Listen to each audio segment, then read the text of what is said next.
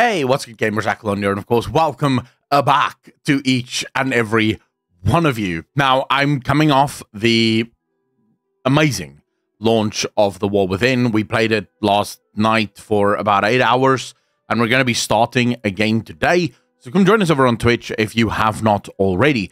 But I thought I'd make this video just sort of as an initial sort of kind of giving my thoughts on what I think of the new expansion, how I feel about Khaz Algar. Now, I'm still in Khaz Algar after 8 hours.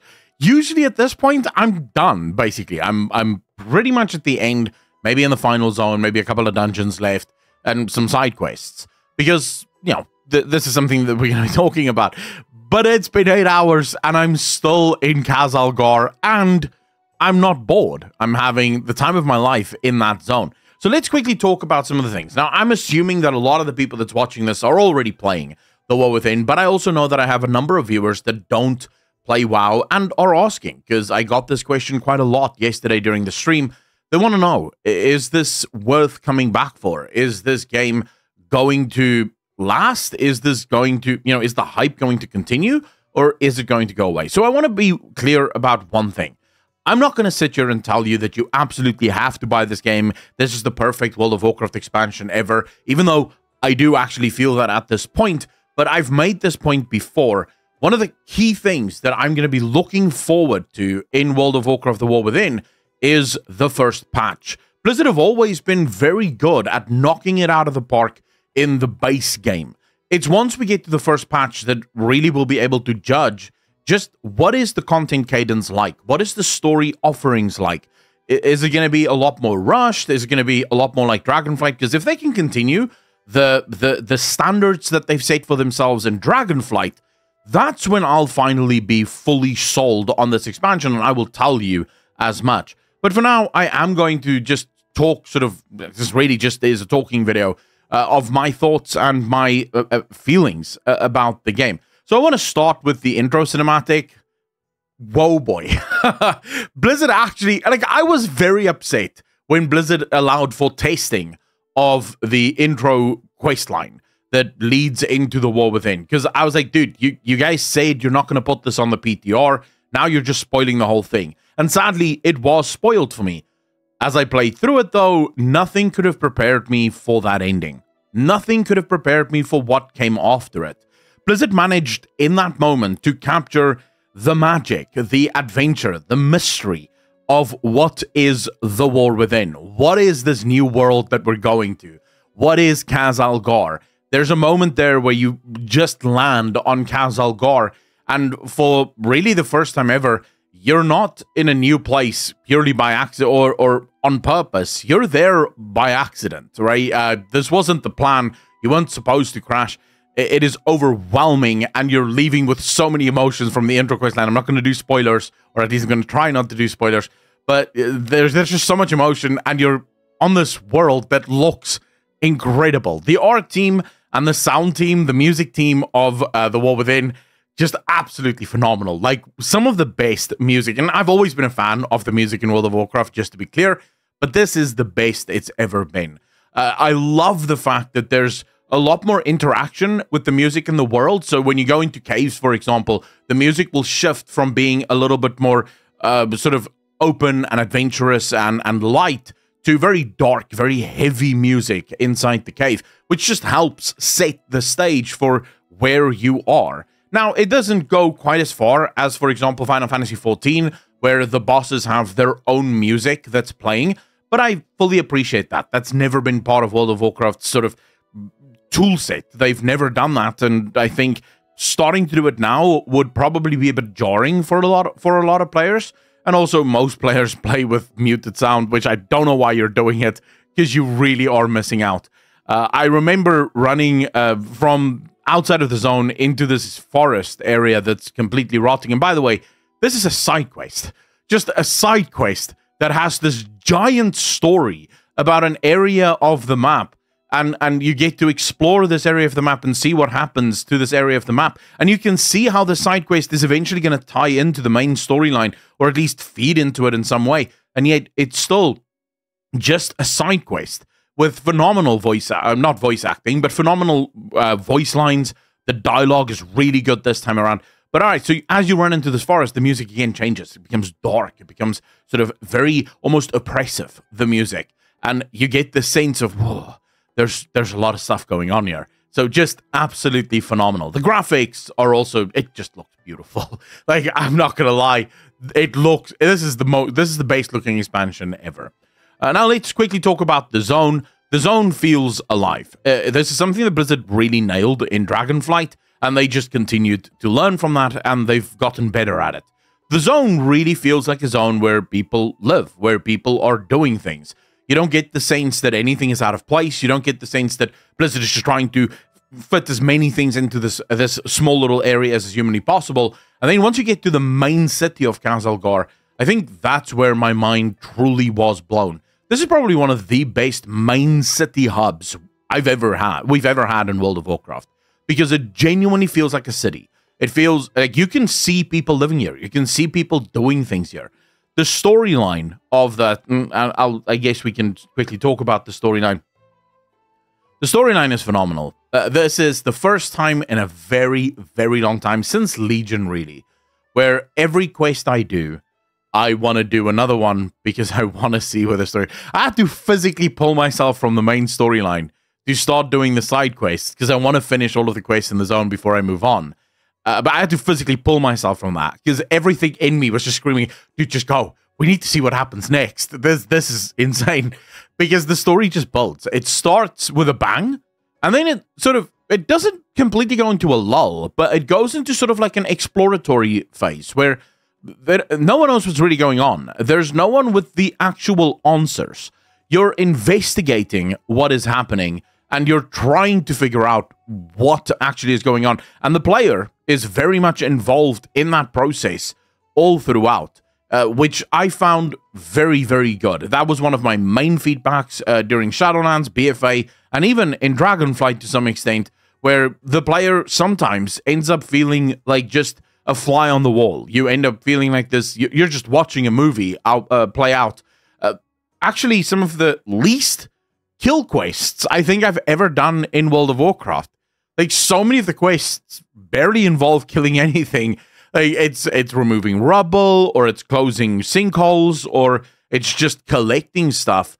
And it's not like collecting 20 of anything. It's more collecting specific items and helping people out. So very, very good. Like, the variety of questing is also very much lending itself to the storytelling of the zone. And the story really is phenomenal. And you can see fundamentally, and I guess we're sort of doubling back a little bit to the visuals part here, but from a visual perspective, one of the really cool things here is you can see Blizzard took a lot of time trying to make the world tell its own story. So this is what we call implicit storytelling. So implicit storytelling, or world building, but the problem with world building, or using the word world building, is it encompasses so many other things, because lore is also world building, narrative can be world building. So instead, what we're talking about is implicit storytelling. CCS used this last night on stream, and I was like, yeah, that's perfect, because that's exactly what this is. Implicit storytelling is where the images that you see in front of you is telling its own story, and it's not telling it to you directly. It's implicit. So by looking at the world around you, you can sort of piece together this story. You can piece together what actually happened here. And then you do have quests in these areas, and the quests just sort of further lend itself to the storytelling, where you look at this world and you go, I don't know exactly what happened here, but I do want to figure it out. Like, for example, that forest that I told you about. The conclusion of that forest is good, but it sort of leaves you on a cliffhanger, because even though you've kind of gone there and did the thing that you wanted to do, and people who've already played through it will know exactly what I'm talking about, you don't actually know why any of that stuff is happening, right? There's a lot of questions, and that's really the good thing about this expansion. It raises so many questions for me about what this story has to offer, and just how deep this story is going to go. Also, the Earthen, their culture, their history is insane. And the reason their history is just absolutely mind-boggling is they can't remember anything, right? There's like giant bits of their memory that is completely gone. And I don't think this is a spoiler at all, but there's this one journal that you find in the world that talks about none of the Earthen remembering their original Titan. So they know that there was a Watcher, not a Titan, a Watcher that they served. They just can't remember the Watcher's name. They can't remember what the Watcher looks like. They have these stories of what the Watchers used to do, but they don't know who this Watcher used to be. And the character questions whether or not these memories were removed on purpose, or if this is just a result of their machines going down. Now, again, I want to try and keep this as spoiler-free as is humanly possible, because I know there's still people playing through this and people sort of looking into the story. But yeah, fundamentally, just absolutely phenomenal. The implicit storytelling, the explicit storytelling, the lore, the narrative. This is the best narrative I've ever seen in World of Warcraft. For the first time ever, I'm having conversations with NPCs, and it feels like actual conversations. It doesn't feel like the NPCs are just talking at each other. A good example of this would be watching the cinematic where the dragon aspects got their powers back, right, from Azeroth. That is a great example of NPCs just speaking at each other. Each of the NPCs have a bit of information that they want to relay to the other NPCs, and they just blurt it out there. Whereas there's this new thing that Blizzard utilizes, which is literally just called stay a while and listen. Every single time you're done with a quest, keep an eye out for these little chat bubbles that open up above the NPCs' heads. This is a signal that there is a stay a while and listen moment here.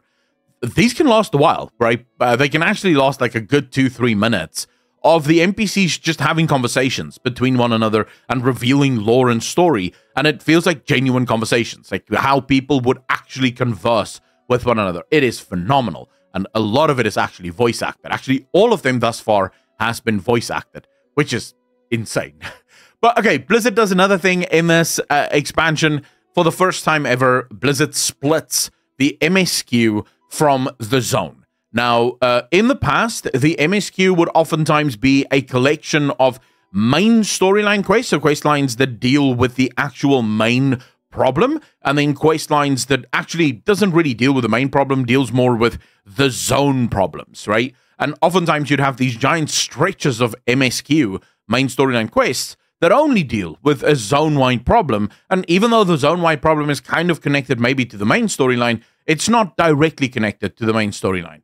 This time around, Blizzard completely took a different approach. The main storyline it's very quick. I think it took us like 2 hours to play through the entirety of the MSQ. This is the main storyline. This is the storyline you have to follow in order to go to the next zone.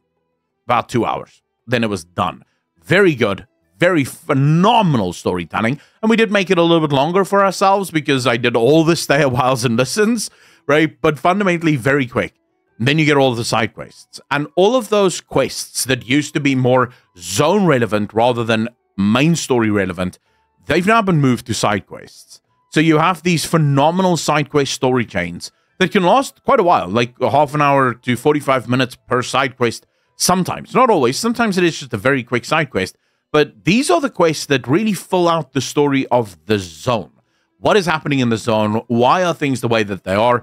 If you have questions about why this faction and this faction isn't getting along, there will be a side quest that explains this in a lot more detail that you can play through. And I think that this landed phenomenally well. This is the perfect way to tell the story, because it really does mean that those people that don't care, they can literally just blast through, get to the end, get to max level, and start leveling and start doing their thing. And people like myself that do actually care, I can run into every single building. I can check out every single thing. There are so many in-game books. By the way, massive shout out to 2 add-ons. The one add-on is Lore Keeper. You absolutely have to get that because it keeps track of every book that you collect in the game. And the other one is Dialogue UI. Dialogue UI. Pick that up immediately. It changes the UI for questing entirely. And I actually think the vanilla team, just copy that. Just use that as the new dialogue option, because it is brilliant. It's really, really good. Yeah, fundamentally, guys, I've been blown away just in the first zone. I'm probably going to move to Hollowfall today. So by the time you're watching this, we'd probably already be done streaming. But fundamentally, just an absolutely phenomenal experience thus far. But let me know, Have you played it already? How are you enjoying it? Please, I want to hear your thoughts in the comment section down below. Then remember, $5 a month over on Patreon gets you early access to all of the lore videos that we have coming out, as well as a chance to win $50 on the 25th of every single month. And the winner for this month is Christiana. Christiana, if you can check your DMs, I've DM'd you. I need your details so that I can send you your $50. So please check that out over on Patreon. Links in the description down below. Ladies and gentlemen, as always, be good to each other, be kind to each other, and I will see all of you in the next one. Peace.